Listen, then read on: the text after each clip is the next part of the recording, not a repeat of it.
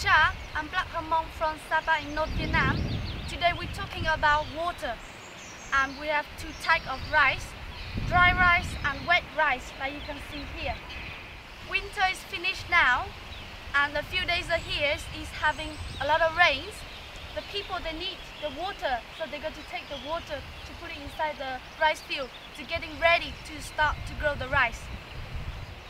Up the mountain is having the stream and the water coming down. Hmong people have to go up there to taking the water, put it down from our rice field to getting wet. Like something you guys might not know, all of this rice field is flowing. The water is coming in at the top, out at the bottom. That means we use gravity to irrigate our rice field. There are two main reasons why we need the water to grow our rice. Number one is bring nutrition to help our rice to grow. And number two is the natural pesticide. In this rice field water, they have a lot of animal in. It's fish and frog, and they're helping us a lot to protect our rice. Is when the grasshopper coming inside the rice, it's difficult because if they're falling down the water, the fish or the frog will eat them. So it's same thing like the mice. If we want to eat our rice, we have to swim across the water. So sometimes they don't do it, and the water is helping us to protect the rice to grow very good.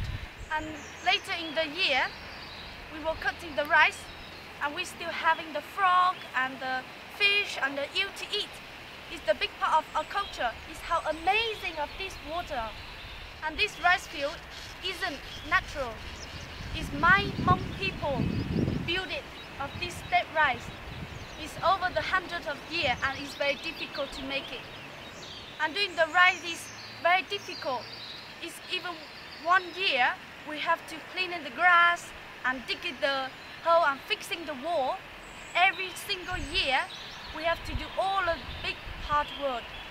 The final thing I want to talk about is the engineering.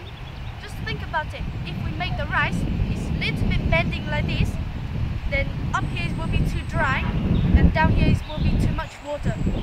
So it doesn't work. The rice will die.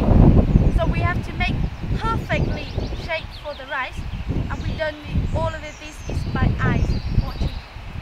These rice fields are ready to plant it over the next few days. I will show you how we plant it.